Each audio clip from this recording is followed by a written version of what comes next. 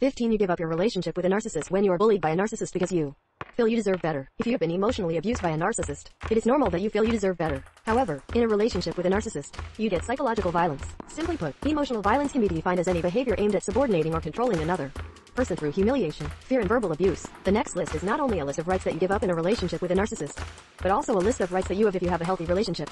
Here's a list of basic rights that should always be present in all respects, but that are not present in the relationship with the narcissist. The right not to be afraid of physical or emotional threats from a partner. Victims of emotional abuse are not sure if their experience can be defined as emotional abuse.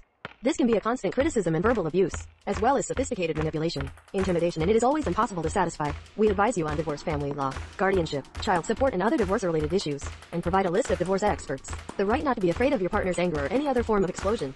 The right not to be afraid that your partner will accuse you or accuse you of anything. The right to feel that your partner has only good intentions for you. The right to feel that your personal experience in the things you feel are real and valid. Since 1996, the Divorce Journal has been the main website for divorce and legal separation of spouses.